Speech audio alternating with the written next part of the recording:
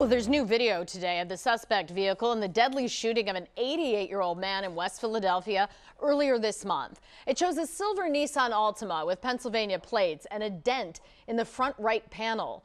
Richard Butler was shot and killed on the afternoon of March 5th as he sat in his car on the 100 block of North Dewey Street. Previously released video showed the suspect parking and getting out of the car shortly before the shooting. Anyone with information is asked to contact police.